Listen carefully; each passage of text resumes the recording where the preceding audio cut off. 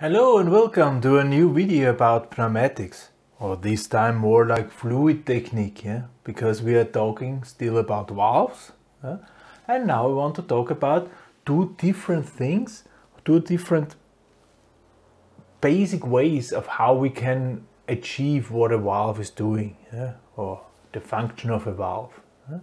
So there are two ways. There are the so-called Poppet valves and there are so-called sliding valves. And I now give you an example, two examples of a Poppet valve and a sliding valve with two elements you have never seen before in your life. Would be stupid, right? So I chose something which you have seen for sure. However, this comes more from the field of hydraulic, but the working principle is the same. So let's have a look. This is one thing. This is one of these valves. I guess you have already seen such a thing. And this is the other thing. I also guess you have already seen such a thing. Now what is what? Take a look on the function. Let's have a look on the function. Here, this is a Poppet valve. We can look inside there. See? If I turn the knob,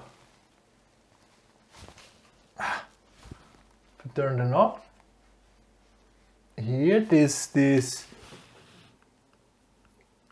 plate is opening. You see? Can this be seen? Maybe from the other side also. There is the plate, and if I turn, it's simply opening. And if I close again, the plate is closed. So the plate is pressed against the seat. Okay? This is called a Poppet valve. If something is closing, is covering the hole, and then really needs to be lifted off by whatever mechanism is inside there, this is called a Poppet valve.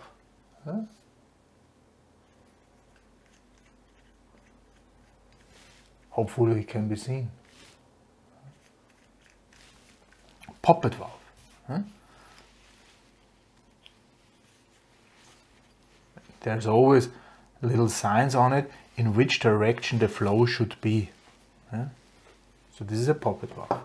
And now, if this was a Poppet valve, then this is probably a sliding valve. Now let's have a look how this is opening if I operate this. Make it that way. If I operate it, this is correct. That was the loss.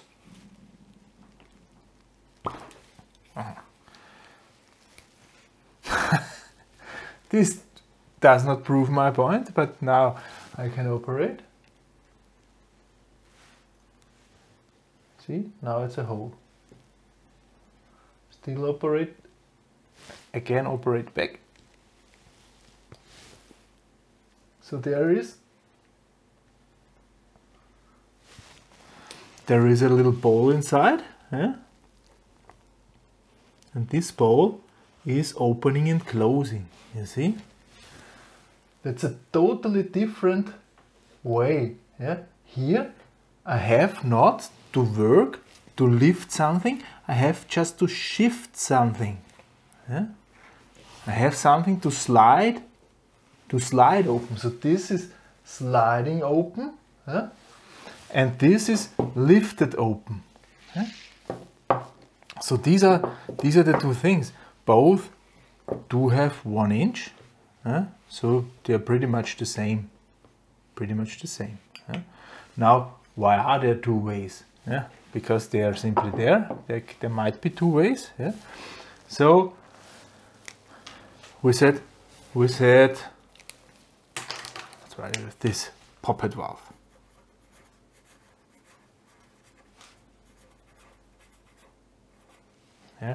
So there are usually somewhere a hole Yeah? And there might be something like this. Yeah? A plate. Yeah? And this plate is lifted. Yeah?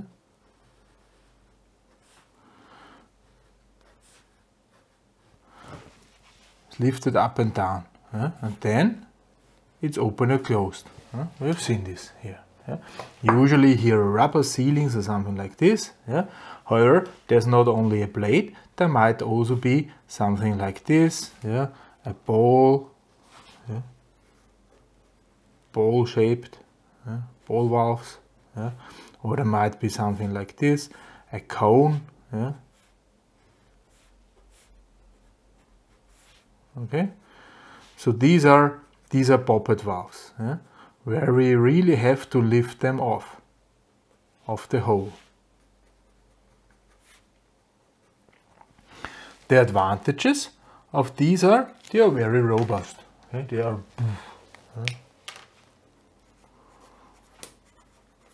robust, no wear, yeah? They're really rigid, yeah? And not sensitive to dirt.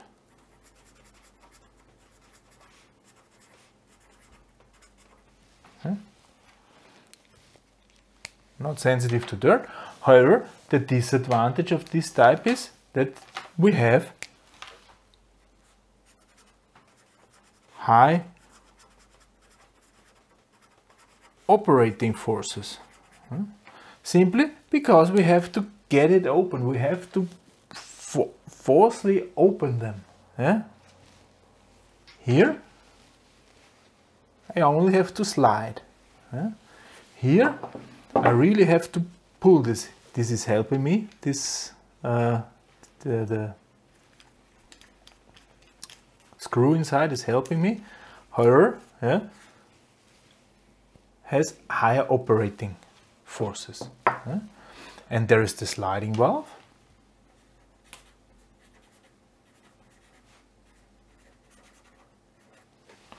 Sliding valves.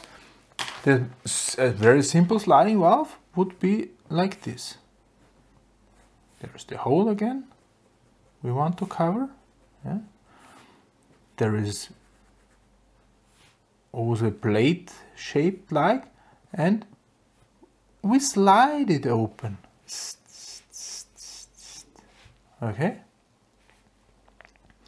This is a rather easy sliding valve. Sliding valve, so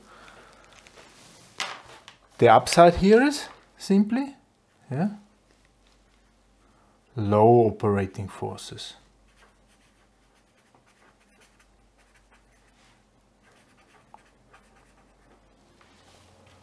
Low operating forces. The downsides are quite sensitive to dirt. You have to imagine if here at the sliding area surface there is some dirt, yeah, then I will make scratches and then it's not sealed that good anymore. Yeah? So sensitive to dirt and more wear. Simply. Huh? There's simply more wear on them. Huh? So also here there are different constructions. Yeah? There are these types of constructions. Then there are also, pretty sure you know, these type of constructions.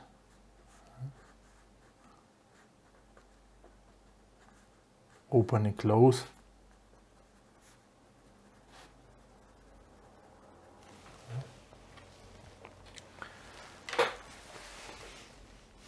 Yeah, so this is the difference between poppet valve and sliding valve. Both have their meaning. Also, usually sliding valves, they have a small leakage maybe. Yeah, if this is, for instance, in pneumatics it's not that extreme because there are rubber ceilings and so on. Yeah, but in hydraulic, if the pressures are really getting high, there might be a leakage here. Yeah? So sliding valve usually has some small leakage. Poppet valve not. Yeah? However, this these low operating forces here on the sliding valve side, these are really okay, yeah. Simply because my control part does not, I do not want to use a whole power plant just for controlling my things. Yeah? I want to have it tiny and small, and I want to really have, and with this tiny and small signal from the control part, I want to switch. Yeah? Okay, so this is the sliding valves. They're pretty common. Yeah? Even if it's now looking like they have more disadvantages, yeah? But they are used, heavily used.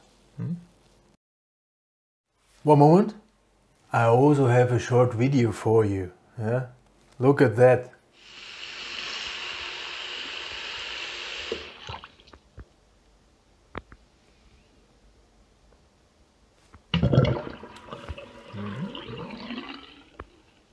Wow. What do you think? This is a Poppet valve or the sliding valve? Yeah? Of course it's a Poppet valve.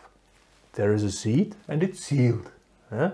So, this is not a plug, this is a Poppet valve. Yeah? This is what separates the technician from ordinary person. Yeah? The vocabulary.